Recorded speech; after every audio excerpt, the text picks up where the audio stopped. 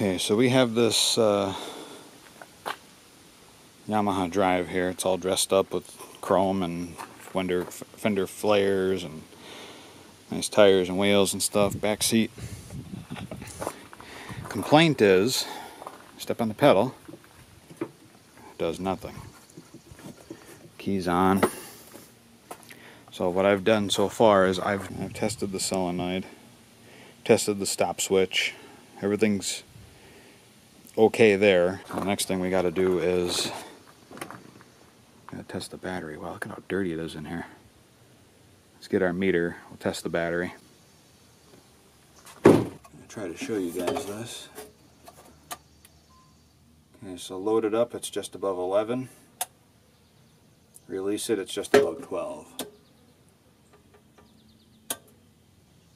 So battery checks out. So the next thing I like to do on these is there's a couple of fuses on these. System fuses.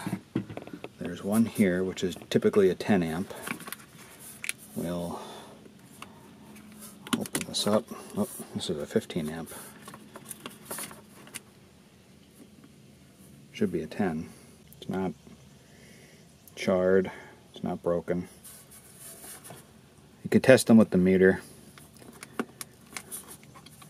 So that one looks good. And there's also a smaller micro fuse which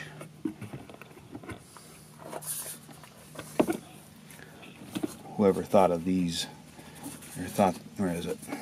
Here. Whoever thought this was a good idea. This is a usually 7 amp or a 3 amp, 4 amp. This fuse is good. Nonetheless, camera doesn't want to focus, but that fuse is good. So we'll put it back in. Now what I'm going to do is jump it out. Oh, look at that, nothing.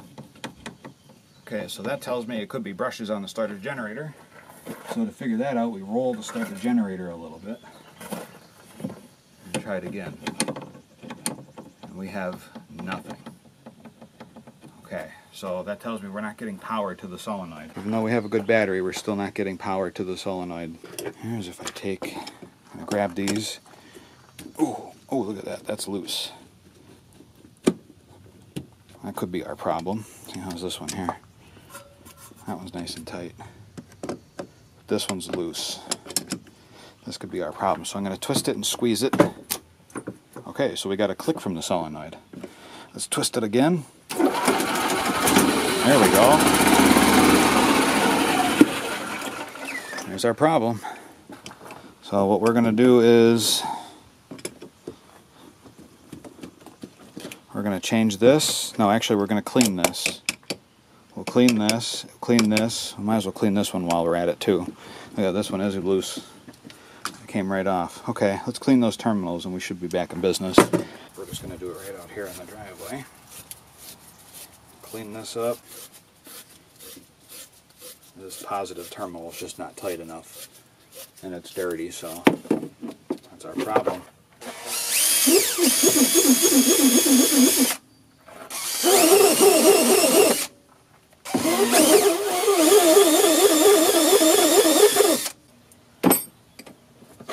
So you can see how such a simple, a big deal, a big problem can quickly turn into a simple fix. But this would have had you chasing if you don't pull the terminals apart. If you don't pull the battery apart, clean it, and make sure all the fuses work. You know, do a couple of things to test to see where the problem is. You'll be chasing it. There we go. This battery has seen better days for sure. We'll do a quick tighten down. These are 12mm on the Yamahas. The Yamaha factory connections, 12 mil.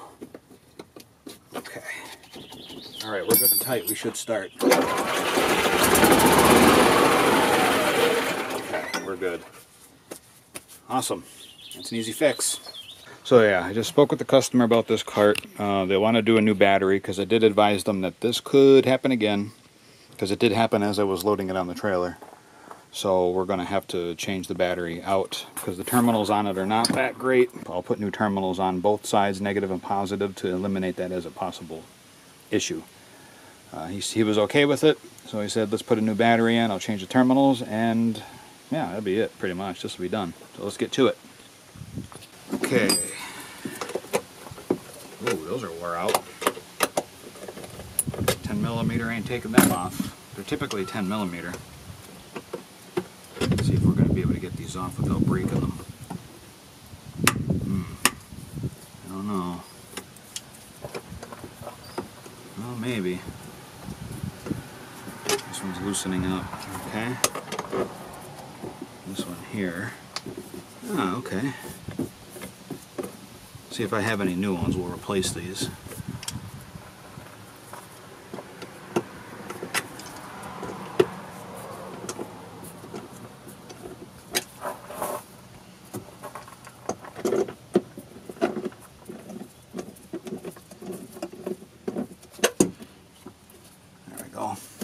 A little bit of preventative maintenance goes a long way with this stuff. I won't have this problem.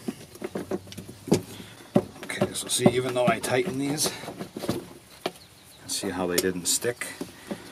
Because the terminal on the battery post is wore out.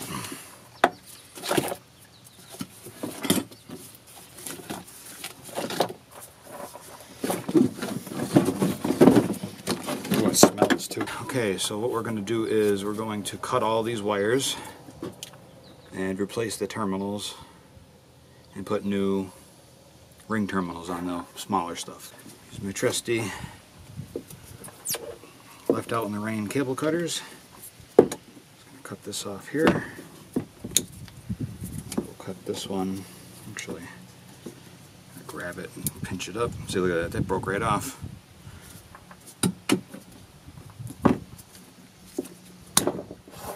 There's positive. And the negative will be fairly straightforward.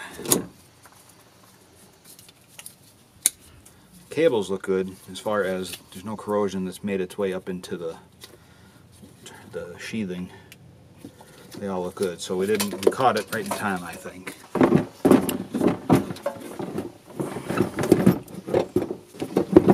There we go. Okay, now it's in. It's got to slip into its slot. Okay, so now we get the positive terminal off. Positive terminal on most batteries is larger than the negative, so you have to spread them just a little bit to get them to drop on.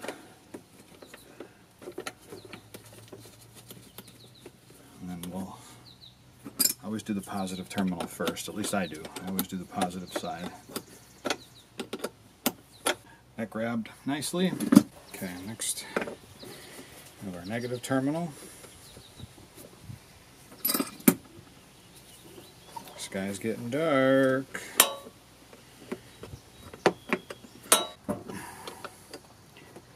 Okay, good and tight. Now, what I like to do is keep the positive terminal of the cart separate from the positive of the light kit, if equipped. It just keeps things separate. It's easier to diagnose in the future if there's any issues. Oh, I hope the rain holds off because it looks like it's going to just dump on me any minute. Hope not. Positive on before we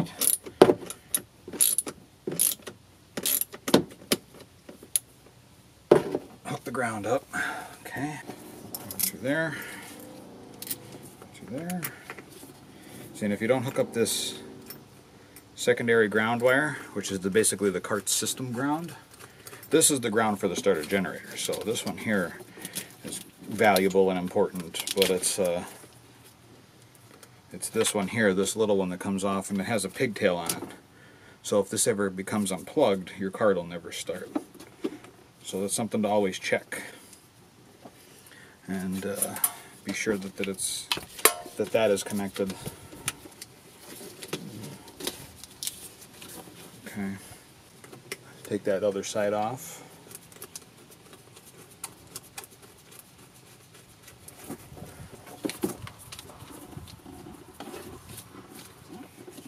put it on with this. Because like I said, I like to keep the ground cart separate from the light kits and such.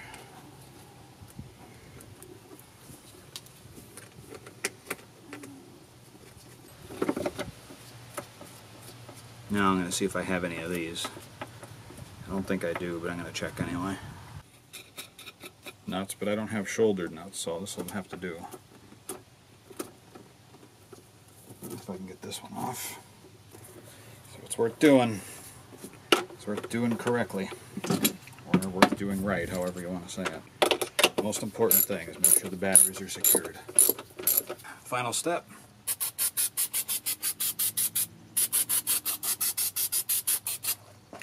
Always spray them. Could save you all that trouble.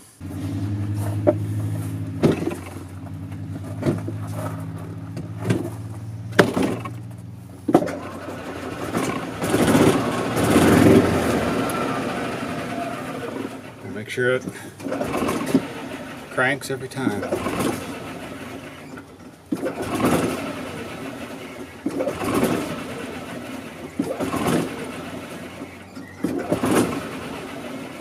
Okay. Well, there you go, guys. That was the problem from the beginning. Bad battery connection will cause a world of problems if we don't check them. Keep them clean and maintain them. Alright, thanks for watching.